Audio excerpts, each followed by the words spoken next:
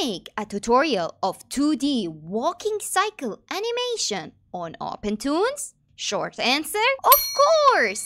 Welcome to another video with Yui, in which I'm here to help you start your creative journey using free and affordable programs. In this tutorial, I'll be sharing with you on how to make a walking animation with no art skills and the lazy, simple way. Open up the program and get ready. Let's start animating. Previously on Yui Design.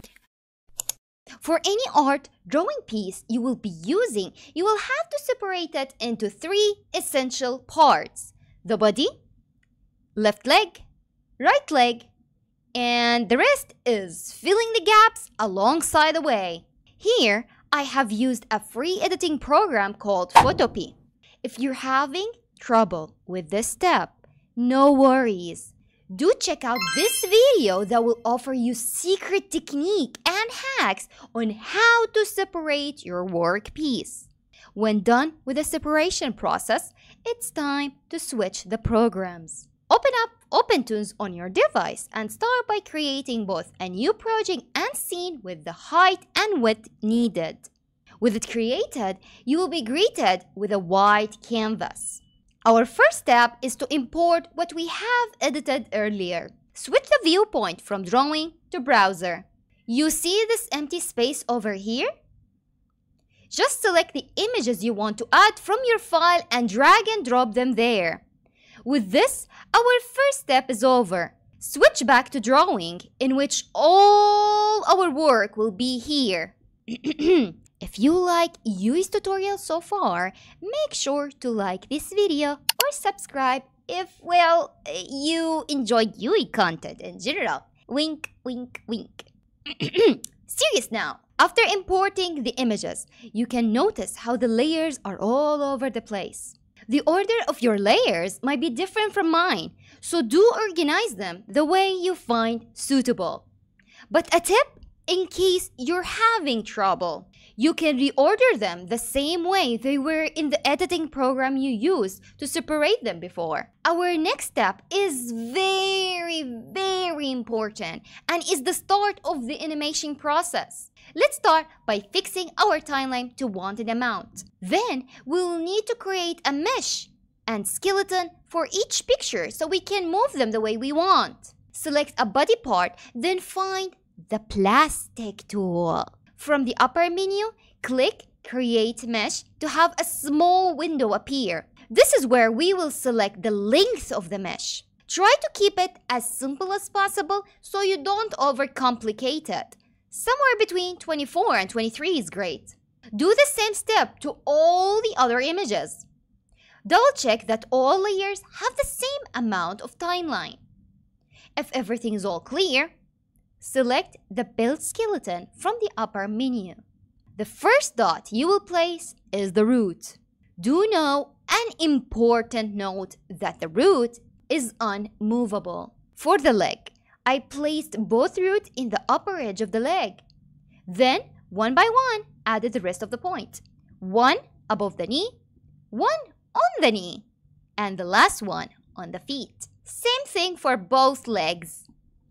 As for the body, this is how I placed mine.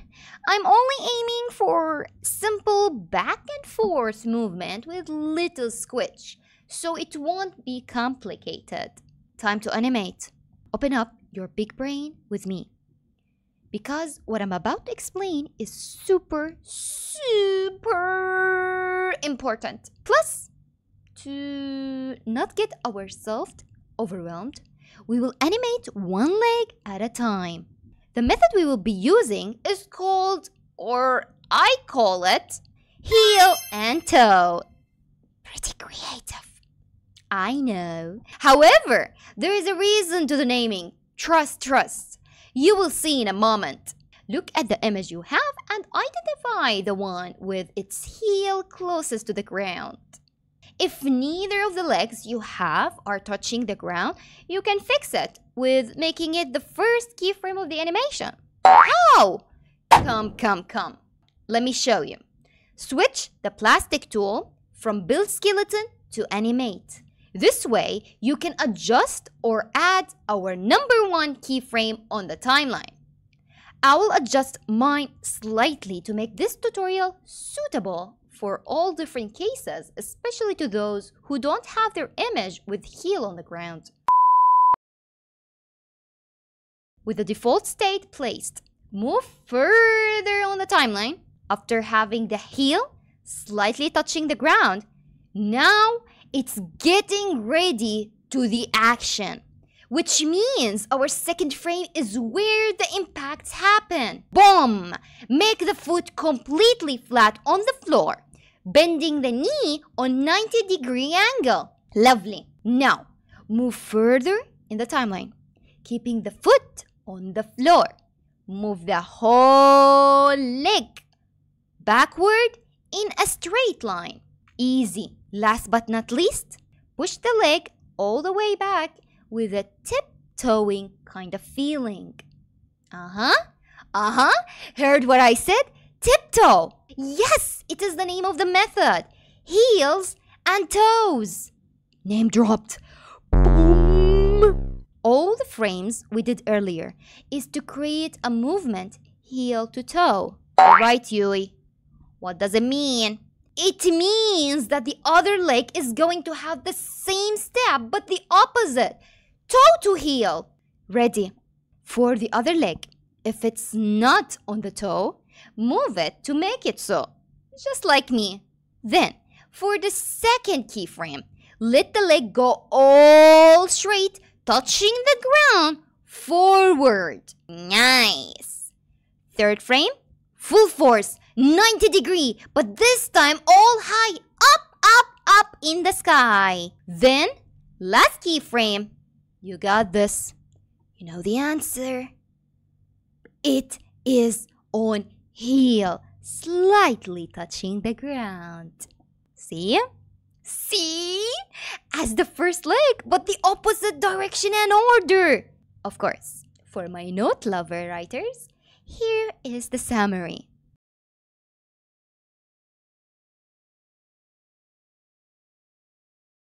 As for the full cycle, we will need both legs to go back to their original placement.